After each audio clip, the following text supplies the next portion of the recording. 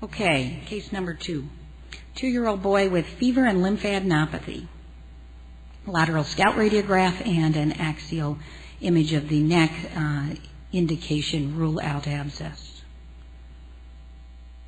Select the most appropriate diagnosis: lymphoma, rhabdomyosarcoma, mononucleosis, or cat scratch disease. Always remember to look at that scout radiograph, which many of our residents and fellows forget.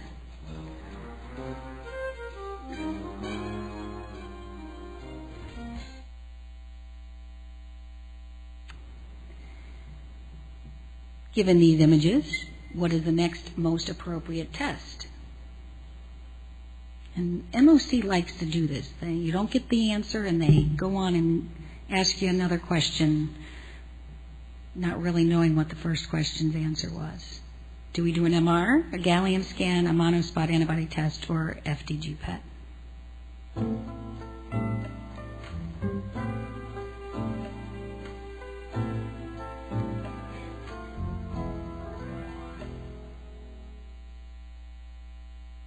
And the answer is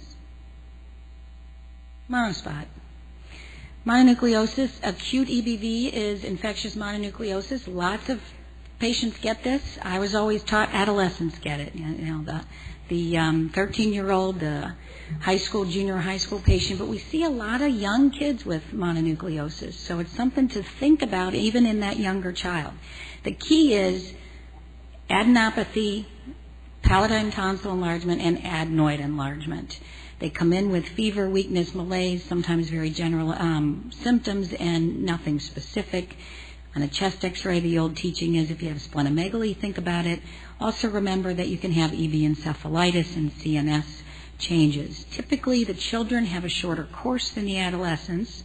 This is another patient with the exact same imaging findings. Huge adenoids, totally or nearly obliterating the nasopharyngeal and the oropharyngeal airway. Thank goodness we didn't have to sedate this child. Large palatine tonsils, cervical adenopathy, diffuse bilateral symmetric enlargement of the adenoids with a lateral retropharyngeal lymph node.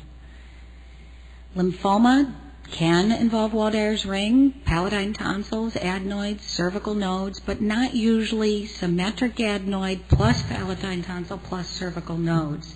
This is a patient with nasopharyngeal lymphoma. Rhabdo can involve nasopharynx and region of the adenoids, but again, not usually the adenoids themselves. Likes to destroy bone, likes to be heterogeneous, and particularly in the region of the nasopharynx has a fairly high incidence of intracranial extension. Cat scratch disease I mentioned just because a lot of people forget about it. We do see cervical adenopathy in these kids. The most likely place for kids to get nodal disease from cat scratch is epitrochlear. That's sort of the classic, but also axillary, femoral, and cervical nodes. Again, another disease that can involve the CNS, liver, and spleen. Usually not palatine tonsil and adenoid because these are in areas of drainage from the original injury. You usually get a scratch or bite. They don't present for 1 to 4 weeks later, so frequently they forget that the child had a scratch or a bite. This is a gram-negative bacillus, and the favored term, at least the last time I looked last week, was Bartonella Hensley. Case number